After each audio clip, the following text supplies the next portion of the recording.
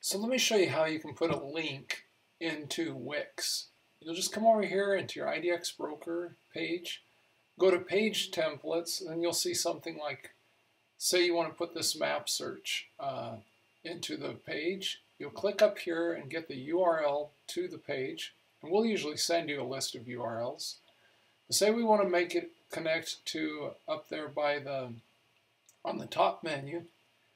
So we'll come down here and we're going to add a link, and you just put web address and put in the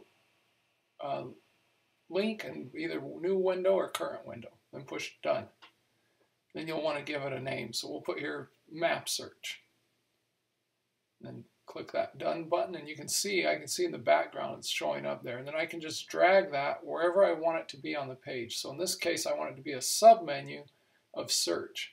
So let's preview it and see what that looks like. So we're back over here on our Wix site. There's the map search. We're going to click it.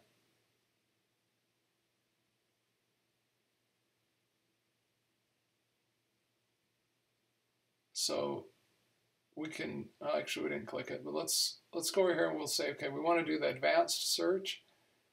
And again, we'll just come over here to menus and pages, add a link down here at the bottom, and we'll add it as a web address. Again, paste that. This is the advanced link, and we'll open it in the current window. And we'll just call that advanced search. And then hit this done button. And now we'll just drag that down to where we want it to be. And again, we want it to be under the search. And we'll put it here under map search. And close that. And we'll preview that.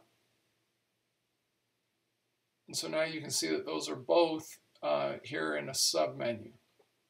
So these links only work on the published site. So we would have to publish those changes in